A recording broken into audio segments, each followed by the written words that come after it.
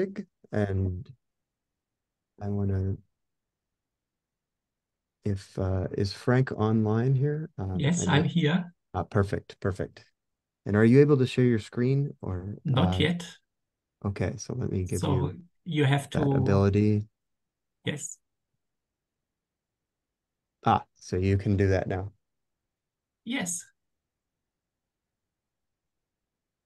So slides should be here now.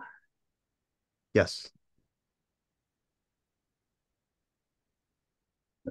And okay, and shall we begin the recording? I Oh, think it you're is already already started. recording. Good. Yes. So okay, good. So thank you. So yeah, so here now, I guess it's the final talk of the day is Frank Saueressig, uh, who's going to uh, tell us about black holes beyond general relativity. So thank you very much. Yes. So thank you for giving me the opportunity to talk here and also for accommodating me at the last talk of the day. So that was really helpful for me to fit it into the schedule. So what I'm going to talk about is a recent work that I finished with two of my PhD students. So yes, it does, and Cristobal Laporte. And if you want to know more about the technical details, you should contact them. So I'm only the messenger boson. Since I understand that this is a workshop organized by students who are quite curious, I'm very happy to take questions also during the talk. So please feel free to interrupt at any time. So this brings me to the outline. So first, talking to Antonio Pereira, he said it's okay to share some personal anecdotes. So I added this into the beginning because it also marked the beginning of my research career.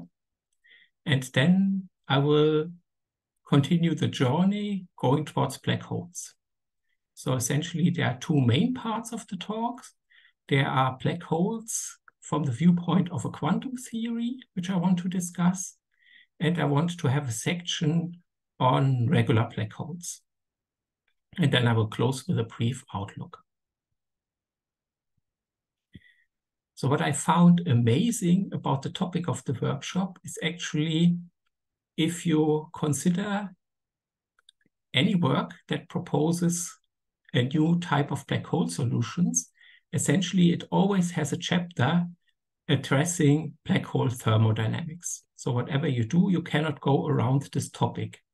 And in terms of importance, I think there's not much better evidence that you can provide, except for this particular factor that you opened up a new research direction.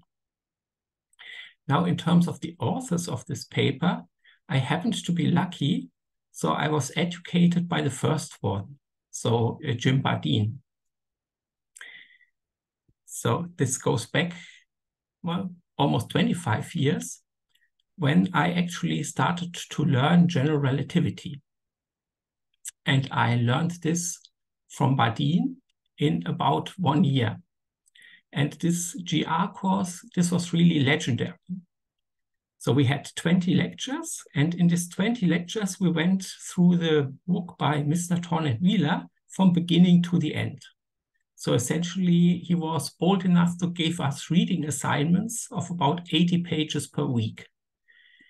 So in the end, you probably didn't understand every detail, but you have a great overview about general relativity. Then he was also responsible of my first encounter with quantum gravity. So in the second semester, we were asked to write a term paper, and I had the crazy idea I wanted to write something about quantum gravity. And approaching the teacher, if this is actually feasible, he said, yes, of course, write something about the Wheeler-DeWitt equation. So that was my first encounter with quantum gravity, and it was actually a lot of fun. Then I should also mention that I happened to know that Bardeen also was phenomenal in terms of hiking. So he guided our study group through a tour to Mount Rainier in the close to Seattle. And this was actually quite an amazing trip. And the stamina that he showed on this trip, so this I found really impressive. Now, in terms of recollections, at the basis of my research career, then let's go to the topic of the talk, black holes. So recently they have really moved into the research focus, and I think there are two specific items that really created a lot of attention for black holes. So the first one is that black hole binaries serve as a powerful source for gravitational wave signals. So we can really detect the signal that we have here, and what we observe is in very good agreement with the predictions of general relativity. Then there's a second line of research that is related to actually taking images of black holes. So this is shadow observations done by the Event Horizon Telescope. And the trick is actually that you can take pictures which show a black hole at a resolution which is more than 1 pixel. Then you see that there is a region where we see a brightness depletion. This is the black hole shadow. And then we have a bright region surrounding this shadow. And also the predictions of this ring are in very good agreement with general relativity. So that brings black holes into the range where we can actually do observations with them. And it also moved them beyond the scientific realm. So also the general public got very much fascinated by these pictures, so that we have a couple of exhibits here in the Netherlands now, bringing the black hole physics to the attention of everybody that is interested in science. So I mentioned, so the results that we have seen on the last two slides, they are in perfect agreement with general relativity. And then working in a department where we have a strong gravity group and a quantum gravity group, essentially, this gives two viewpoints on this result. I put them very pointedly here. So if I talk to a general relativist or our mathematical physics group, then they essentially say, okay, why do we need to test this theory experimentally? It's so beautiful, it must be correct. While on the other hand, if you talk about, to a quantum physicist, then he would exactly turn the statement around. So why do we need to understand every last detail of the theory? We know that if quantum physics kicks in, it must be incorrect. And it's the second viewpoint that I will follow up in this talk and try to investigate a little bit about what quantum physics could do with the black hole solutions of general relativity. So when we go to general relativity, a black hole is a very simple object. So it's a vacuum solution of Einstein's equations. It has an outside region where space becomes asymptotically flat. If we move to the inside, we will encounter an event horizon that sits here.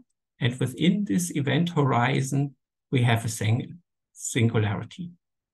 And essentially, if we impose proper symmetries, like spherical symmetries, there's also a uniqueness theorem saying that all the black holes that obey this symmetry are determined by actually one parameter. So that can be seen as follows. So we can start from a spherical symmetric static line element. What I've written here is the most general form that this line element can take in Schwarzschild coordinates. So we have two metric coordinates. I denoted them by h and f here. And if we plug this line element in the equations of motion of general relativity, then we are told first that the metric functions are degenerate, and they take a simple form. They are given by 1 minus 2m over r. And throughout the talk, I will work in Planck units. So g is set equal to 1. Then down here, I'm plotting the metric functions. So r bar is my radial coordinate here. The two things fall on top of each other. I pick the mass equal to 10. So the horizon is at 20. We have an outside region where asymptotically we become asymptotically flat. And there's an inside region where we move towards the singularity. We can actually characterize the singularity, for example, by computing the Kretschmann scalar. So there's a characteristic 1 over r to the 6th singularity that we have here. And of course, since our black holes have a horizon, we can also associate a Hawking temperature with the horizon. So this is inversely proportional to the mass of the black hole.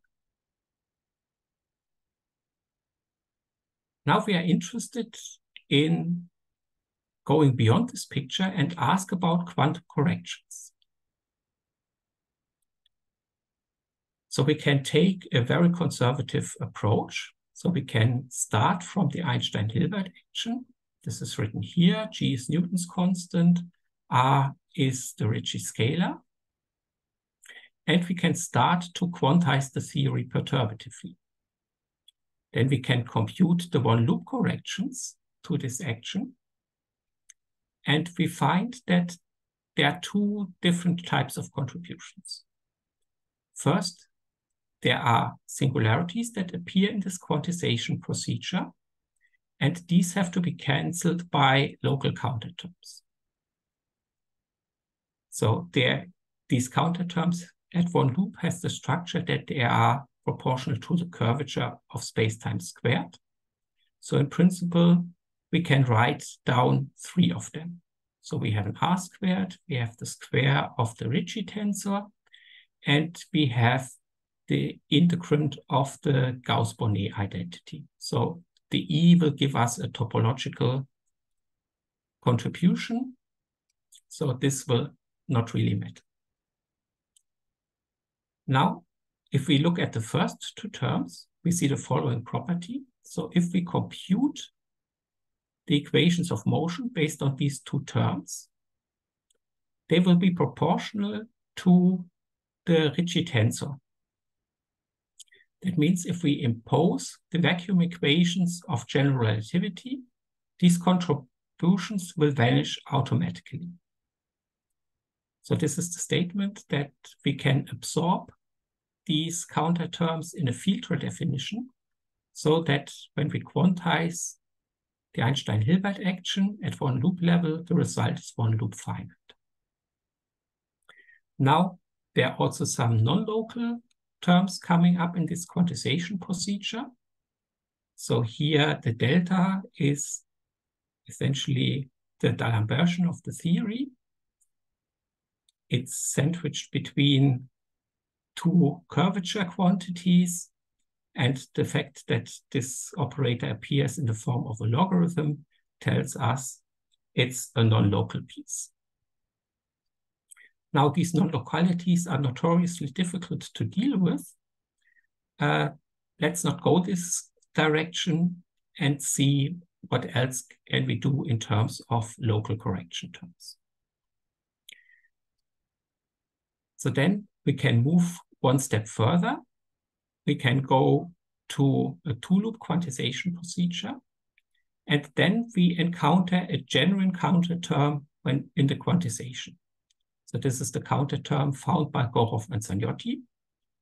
It is proportional to the Weil tensor cubed. So that means it's a term that contains 6 space-time derivatives. And I introduced a coupling constant lambda for this new term. The important thing is that if we include this term in the dynamics, then we will get a non-trivial contribution to the equations of motion, which is not vanishing on the vacuum Einstein equation. So this makes this term a genuine counter term in the construction. Now we could ask, what does this correction term do if we look for spherical, symmetric, and static solutions? So what would be a good strategy to actually answer this question? Well, we can compute the equations of motion. You apply the variational principle to the combination of the Einstein-Hilbert term plus the counter term. You get something. Then you substitute the line element that we had in Schwarzschild coordinates. And as a result, you obtain a differential equation for your two metric functions, h and f. And in the next step, you try to solve the system. Okay, the result of that can be simply summarized as follows. It's a very difficult procedure, and apart from a local analysis based on the system, little is known about the effect. So in order to actually progress on this question, what does Goroff-Sagnotti does to a Schwarzschild geometry, we have to find a trick. And the trick is as follows. So instead of working with Schwarzschild coordinate, we appoint a new coordinate system. So this is a clever change of coordinates that was essentially proposed in the context of quadratic gravity by the group of Podolsky and co-workers. And instead of working with f and h, the information about the metric is contained in a conformal factor. So this is the omega squared that we have here. And a second free function, this is the h here. So from the spherical part of this line element, you can read off that the radial coordinate in Schwarzschild coordinate is now mapped to this conformal factor here. And you can also write the explicit relation between the functions omega and h that we have here and the small h and f that appear in Schwarzschild coordinates. And then, if you evaluate the equations of motion on this line element, something really amazing happens. Your equation of motion fit on one slide. So this is shown actually here. And the fact that you can write them in one line actually shows that you have done something very good in terms of simplifying the system. So this is significantly simpler than the equations of motion that we have in h and f. And more important, our mathematician friends like this property, the system is autonomous. So it only contains the function h and omega and no explicit r dependence. So this is also quite useful in the analysis. You also observe that the degree of this differential equations is actually set by the Goroff and Sagnotti term. So here in these equations, I solved for the corresponding highest derivatives, which is the third derivatives of h and the second derivative of omega. And you see, if you bring this denominator to the left-hand side, then the highest derivative is proportional to the Goroff and Sagnotti coupling lambda that sits down here. This has the effect that if you send the new coupling to 0, then the degree of your equations of motion will actually change. As a consequence, this might entail that not all solutions that you have in this system actually continuously connect to the Schwarzschild solution if you switch off the correction terms. Okay, so here we really made progress in order to make the system accessible to analysis. On this basis, we can derive a series of results. So the first thing that one might be interested in are corrections in the asymptotically flat region. And here, it's convenient to write the result in terms of the metric functions that we know from the Schwarzschild case, so H and F. So you start with flat space. This is the one sitting in here. The green terms are the ones that you have from general relativity, and the red ones are corrections.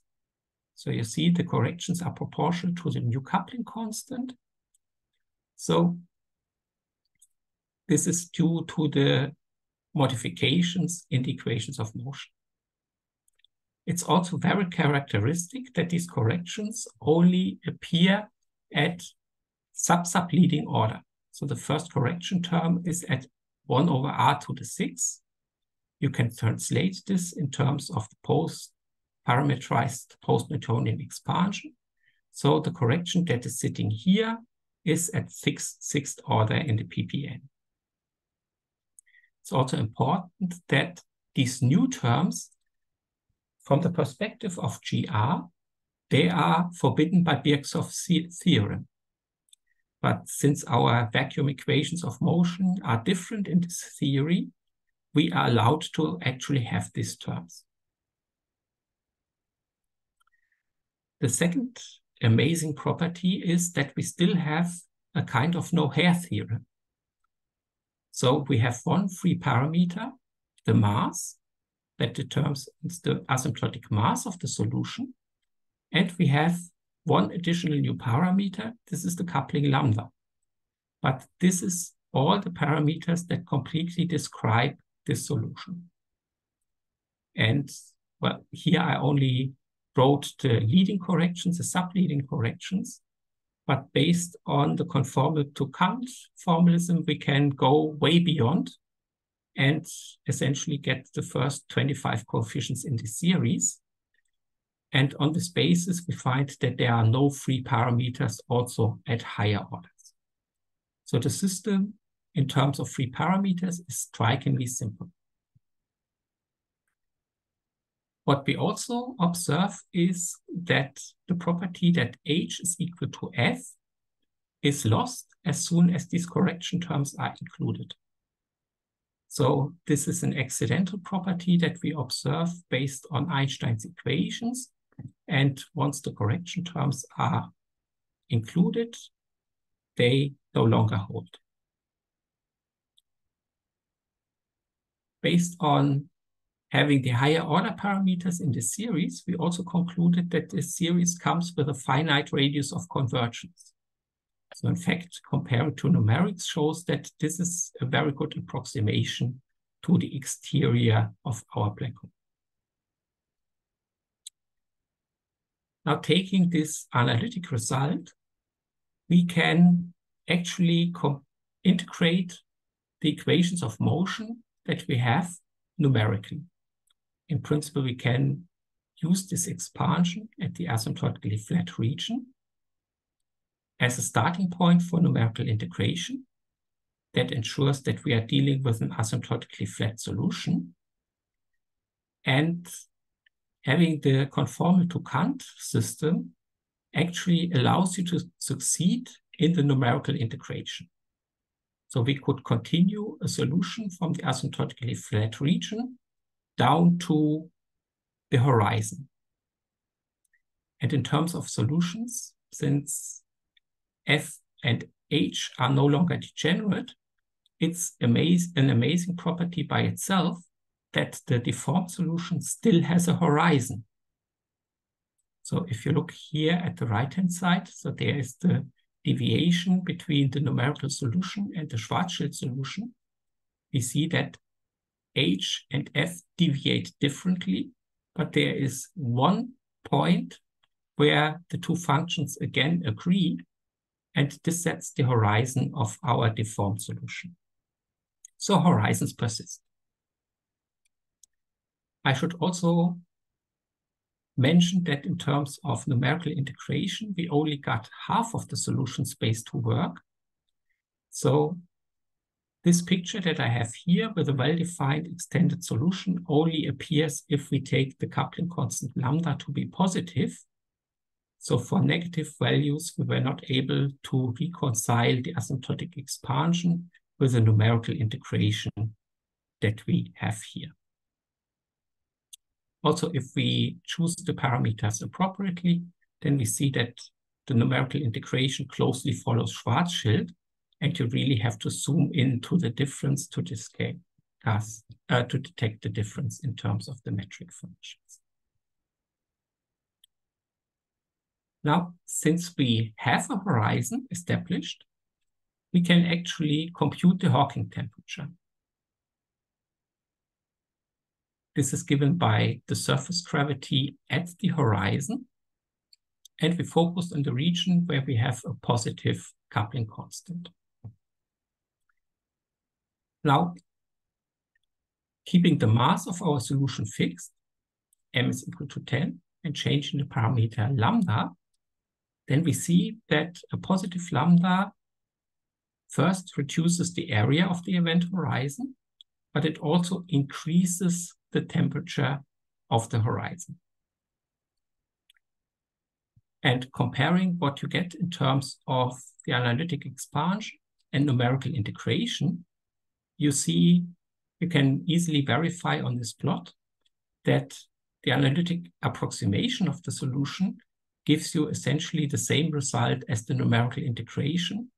However, the numerical integration is a little bit noisy. But the two lines definitely fall on top of each other.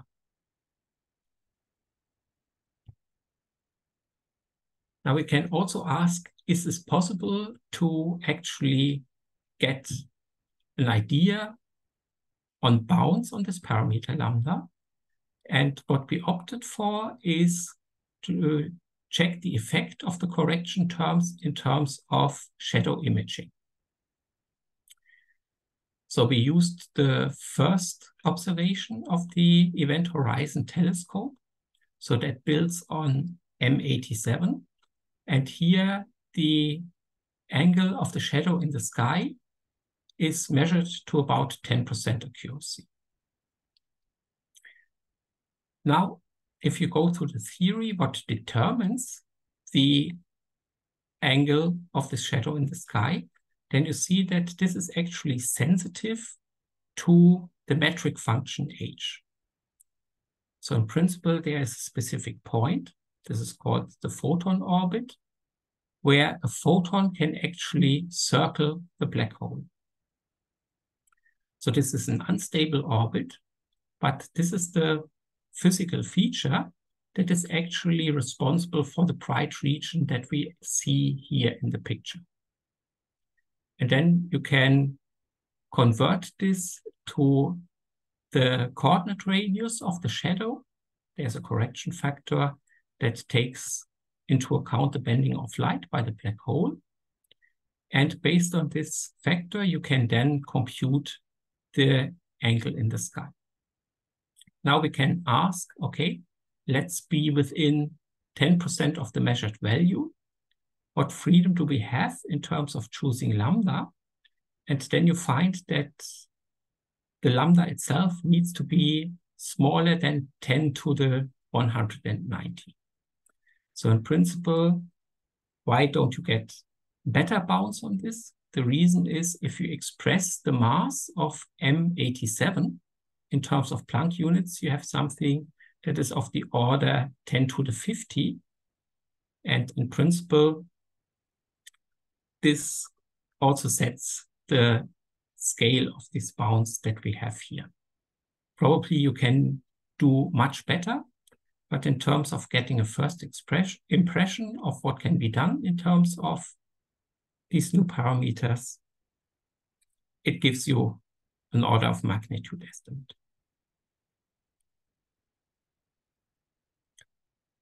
Now, we can also have a local analysis of our system close to the core. And there it turns out that the analysis is actually very complicated. So this is due to the high nonlinearity of the equations of motion, even in the conformal to Kant system. However, for all families of solutions that obey a polynomial behavior, we found that all curvature scalars that appear in this expansion are either finite or vanishing. So that ties in nicely with an old result by Bob Hold'em, who argued that once you have a sixth derivative term in your gravitational theories, that should be sufficient to expel curvature singularities from your system. So in principle, what we have in terms of local analysis at the core would fit into this picture, with the caveat that we are not sure that our solutions that we have here actually connect to the asymptotic analysis that we have within the core. So extending the numerics below the horizon is definitely something that still needs to be done to understand the global picture properly.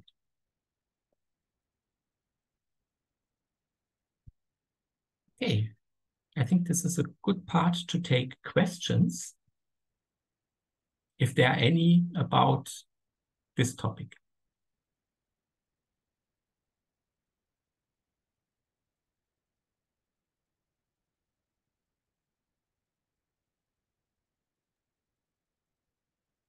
Yeah, Yes. please go ahead. You're muted, sorry. Okay. Thanks for the nice talk so far. Just a question on the initial setup, since you discussed second loop corrections and then said you have this Sagnotti term Yes. and that's your initial setup start. Yes. I vaguely recall that gravity is not perturbatively renormalizable to second loop order, so it appears now that this makes a fine theory still what you do.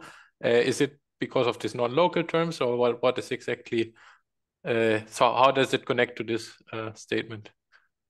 No, so in principle, what we have here in terms of local corrections are precisely the terms that you need to add to the theory to absorb the divergences that appear in the quantization of GR. So maybe is it that the statement is at free loop order you cannot renormalize with finitely many counterterms anymore, or so? No, at the statement is at each loop order you will get new counterterms. So at one loop, basically you are lucky because all the counterterms that you encounter don't enter your equations of motion. This picture changes if you go to two loops, and then you have to add one counterterm. This is the two-loop counterterm that I wrote here. So this is really needed to absorb the infinities from the quantization procedure. But then you are expected that at 3 loops, 4 loops, 5 loops, you get more counterterms that you need to add to the business. And it's just that this one is the one with the lowest number of space-time derivatives that you need to add.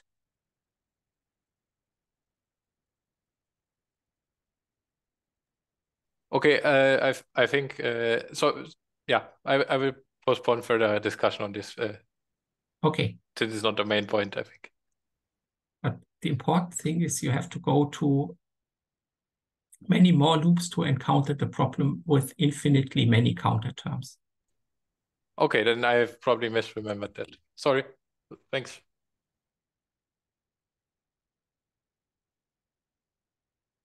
Are there more questions?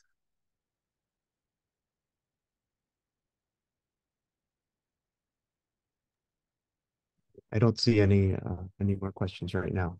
Okay. Then let me go to the second part, namely stability of regular black holes. So besides going into thermodynamics, Bardeen also had an ancient paper about expelling singularities from the Schwarzschild metric. And in principle, the basic recipe that underlies this research direction is the following. So you take the Schwarzschild metric, then you cut out the singularity, you replace it by a de Sitter core, and then you get a black hole that is actually regular in the sense that its curvature is bounded. So in this way, you find a static spacetime that is free from singularities. And then this picture appears in various ways in the literature. So the Bardeen black hole was in the late 70s. There's the Hayward black hole. The picture was derived from asymptotic safety via RG improvements. Loop quantum gravity has the same recipe in form of Planck stars. So it's really a common theme. The question that is related to this setup is, once we go beyond the static spacetime and introduce perturbations, does this bring back the singularities that we have expelled in our construction? Now, why could you suspect that this is the case? For that, let me first go a little bit more detailed in terms of the regular geometries. So we can have back our static spherically symmetric line element. This is given here. The metric functions are degenerate for Schwarzschild. But what we do is we promote the mass that we have here as a function of R.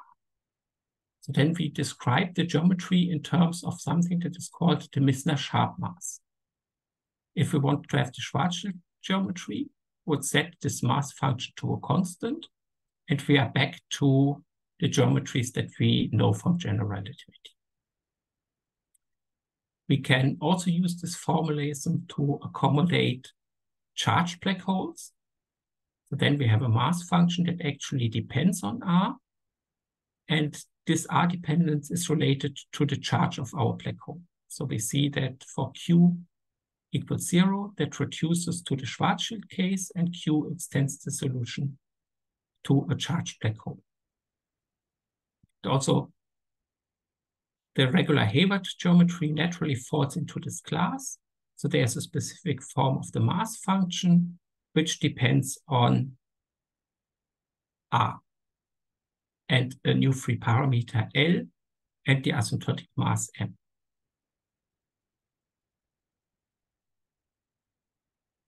Now we can have a look at what these line elements actually do in terms of horizons. Essentially, the picture is the following. So we have an asymptotically flat region where our metric functions need to be positive and go to 1. Then close to the core, we are supposed to be de Sitter-like.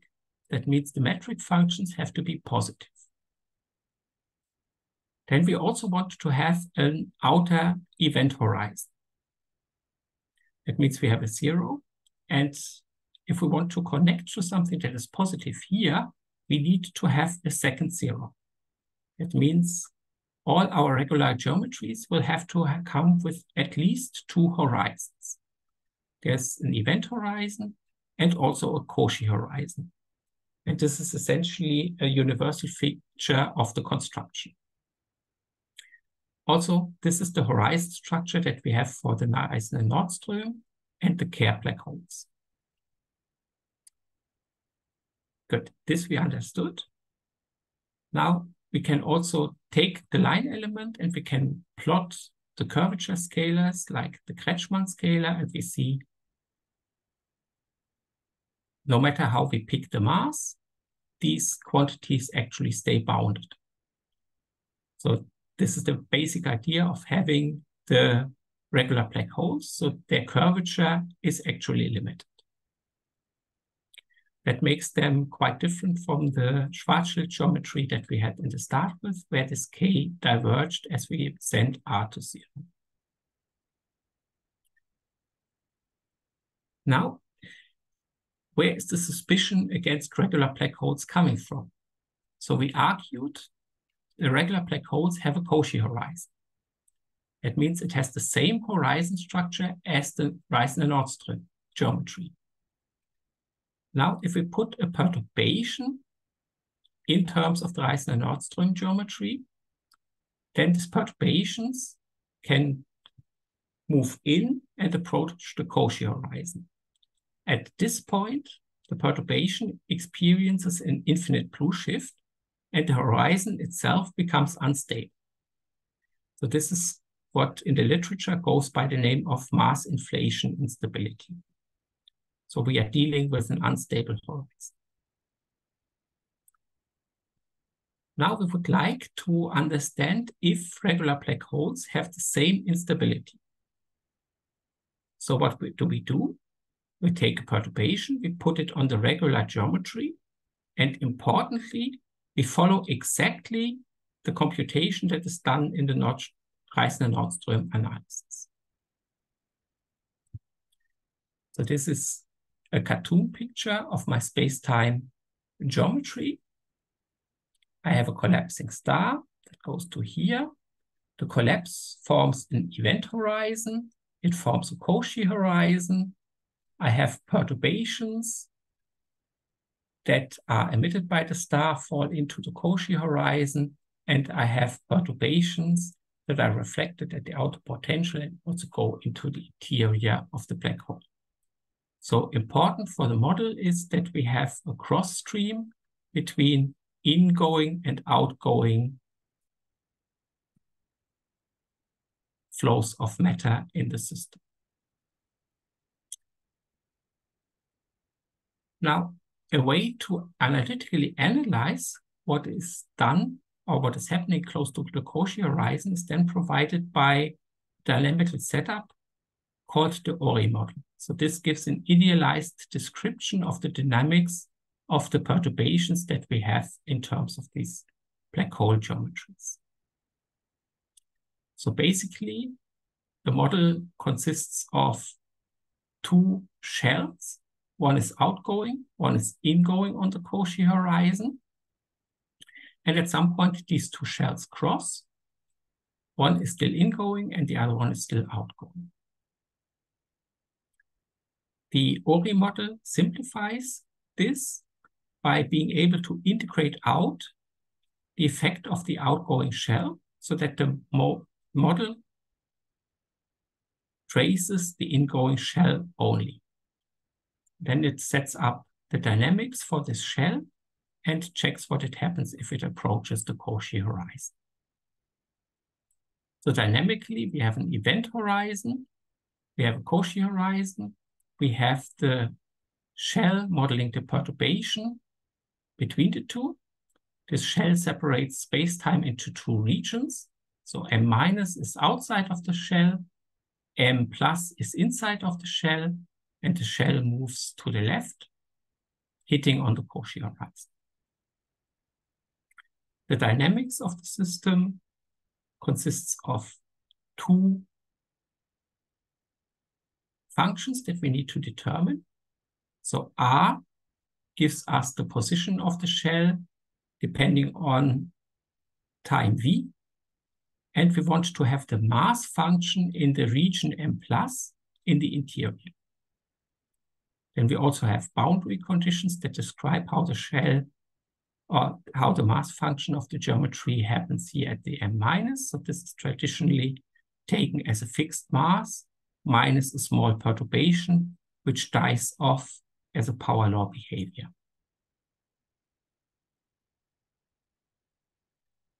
Now, first step, we can analyze what happens with the dynamics of the shell. So we compute R of V, and no matter where we start the shell, as long as we start between the event horizon and the Cauchy horizon, the shell will always impact on the Cauchy horizon. So this is shown here by the series of blue curves. And this is the same, no matter if we do the Reisner-Nordström analysis or whether we place the perturbation in a black hole, regular black hole spacetime. So this works universally. Now we can see what happens with the mass function in the interior of the shell. And we can first do it by analyzing the Reissner-Nordström analysis. So then we find that by checking the dynamics, integrating the function, the mass function grows exponentially. This is shown here in the plot. So first we have a regime where not really anything is happening, but then suddenly we get close to the Cauchy horizon and M plus grows exponentially. We can translate this to the curvature, and then the curvature also grows exponentially. And this is the instability of the Cauchy horizon for the Reissner-Nordström case. On this basis, we could suspect that regular black holes have the same instability. So despite having expelled the singularity at the beginning, it might hit us back dynamically once perturbations are accounted for. Now we can actually take our favorite regular black hole spacetime and check whether this is actually the case. So we can solve the same dynamical system, but with a different geometry. And then it turns out that the curvature no longer blows up exponentially. It only increases by a power law. So in this sense, the singularity that builds up dynamical changes its character. So from really being a strong singularity, it now moves to a case where we only have a weak, or in the classification of singularities, the Wimper singularity. So on this basis, we conclude regular black holes work quite differently in terms of these instabilities than the Reissner-Nordström case. Can we understand where this comes from? Yes, we can find the difference in the structure for the metric function in the interior region. So for the Reissner-Nordström black hole, the corresponding dynamics is governed by a function that is linear in M+. For the regular black holes, there are classes where this is actually quadratic. And the fact that this function is quadratic introduces a novel attractor for M+. So essentially, the differential equation is no longer exponentially growing, but there are certain lines in M+ which cannot be crossed by the dynamics. And it is precisely this feature that makes the two geometries quite different in terms of the dynamics. Now this understood, we can also check what happens if we go one step further and go beyond the static background geometry and look for evaporating black holes. So we want to have Hawking flux included. So we have the temperature of the black hole. The orange line is the Schwarzschild singularities. Regular black holes, temperature is bounded, and they move towards a cold remnant. So essentially, here's the mass loss formula. Schwarzschild black hole evaporates completely. The regular black holes will have an asymptotically finite mass. Now, how does this affect our boundary conditions for the mass in the exterior region? So if we have a metric perturbation, this dies off with a power law, 1 over b, with a very high power. However, if you compute the boundary conditions including Hawking flux, then you see there's a new term with a different power law coming in terms of the mass function. So instead of falling off with a power 1 over p to the 11th, it only falls off as 1 over b. This scaling is universal as long as you have a black hole with 2 horizons. It also tells you that for large values of v, it's not the metric perturbation that is dominant, it's the Hawking flux contribution that sets the boundary condition. So metric perturbations are long dead before the black hole actually reaches its final state. Now we can again look at the dynamics of our perturbation. The first phase we already know from the static analysis. The shell rapidly moves towards the Cauchy horizon, no matter where we start. But then it trails the position of the Cauchy horizon until it reaches its final critical point. And this dynamics is again universal for all geometries. What does it do in terms of curvature scalars? And the effect is actually dramatic. So we can go back to the Reissner-Nordström black hole. There we see that the Kretschmann scalar no longer grows exponentially. That happens at the beginning. But at asymptotically late times, it just remains constant. So there's no space-time singularity building up anymore, and curvature remains bounded. For classes of black holes of the Hayward type, we still have a polynomial increase, but also this is far less dramatic than the exponential growth that we had in the initial system. So based on this analysis, we would conclude that the Hawking effect is actually critical for the stability of the system. We can group our black holes in essentially two classes. There's the Reissner-Nordström class, the Bardeen class. The other class is Hayward and RG improved. And in the first class, our curvature remains finite and no dynamical singularity builds up. In the class 2, we get a power law divergence of K. And we can track this to specific features of the mass functions that actually underlie these geometries. So then I should also add that there has been a debate about these effects in the literature.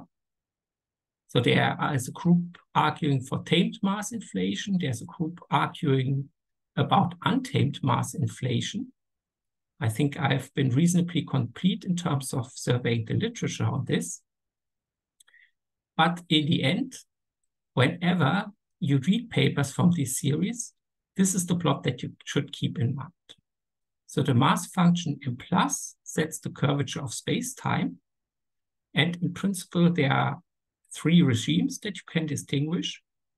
A regime where nothing exciting happens, an intermediate time regime where the mass function grows exponentially, and then you hit the late time attractors where M plus stops growing exponentially and moves over to power law behavior. So I think this summarizes pretty much the status quo that has been distilled from the arguments going on in the literature. Now let me move to conclusions. So we had essentially two discussions in this talk. So first we were thinking about quantum corrections to the Schwarzschild geometry. We were looking for additions to the equations of motion that would remove the Schwarzschild solution from the solution space. And the simplest way to do this is the Goroff-Sagnotti counterterm. This induces characteristic corrections to the geometry which appear in the post-Newtonian expansion at sixth order. And we have a rather simple description in this exterior region. Now, this is the starting point, and I think it invites a lot of future work. So in principle, one can ask a pure phenomenology question. So what are experiments probing the gravitational force that are sensitive to corrections that work differently on the two metric functions? We also have, at the moment, no connection to the interior of the black hole. And that would also tie in to the question about evaporation history. So we don't know how Hawking radiation or the final state of the evaporation process will be. On the wish list is also how to include angular momentum in the construction, or if we can relate the geometry that we found to computations that work directly in terms of scattering amplitudes. However, prediction is that at least the last three items will be very difficult to address. Now we also talked a little bit about mass inflation. We found that regular black holes work quite differently from classical mass inflation for the Reisner-Nordstrom case. And essentially, the Hawking radiation plays a crucial role. Now, there are two central questions that are raised by these findings. So, can we actually continue space-time beyond the Cauchy horizon? And what is the role of cosmic censorship in this framework? So, giving a brief summary, going back to the title of my talk. So, if you consider black holes beyond general relativity, there are still a lot of things that need to be understood. And what I really like about this is that it is an interdisciplinary research area, so it ties to observations, it has a theory component, and also close component to mathematical physics. So I think there's a lot of room to do innovative research in this direction. And with this, I'm at the end of the talk, and thank you for the attention. Thank you very much. Let's all thank Frank for that wonderful talk. And oh, I already see some questions. So go ahead, Steve. I saw your hand first. Okay. Sorry. I am confused about these regular black holes at a very basic level that maybe you can help me with. I understand how to construct one of these solutions by hand, but suppose, for instance, that I have a shell of light that's falling in spherically symmetrically. How does the interior know that it's supposed to become de Sitter before the shell reaches it? How do you form one of these dynamically when the information about the formation of the black hole doesn't get to the interior until the black hole has already formed? Mm-hmm. Now, I think in terms of formations of these things, you need dynamical principles that modify gravity or some other aspect of the collapse. And I think the best candidate that is currently on the market is nonlinear electrodynamics. And I think in this case, you can get dynamical equations of motion that prevent the collapse into a singularity. So in principle, you have to find a dynamics that actually violates the assumptions of Penrose's singularity theorems. And I think non-local electrodynamics actually does the job. Okay.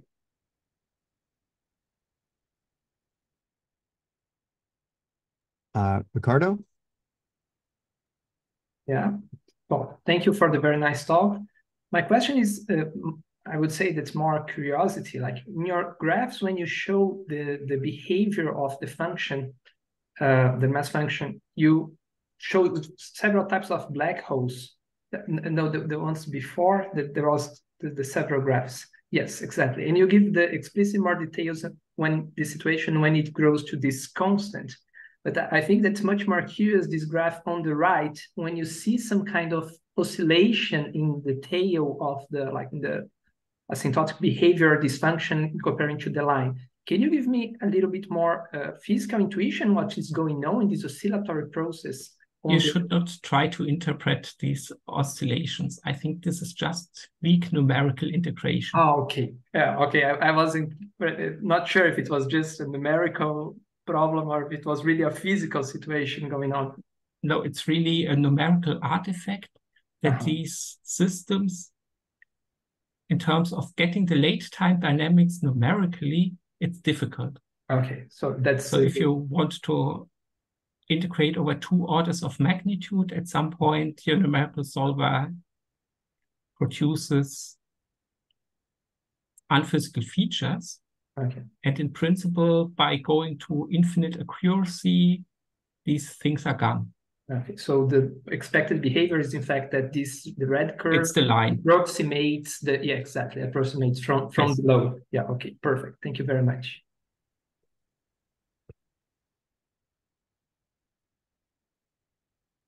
Are there any other questions?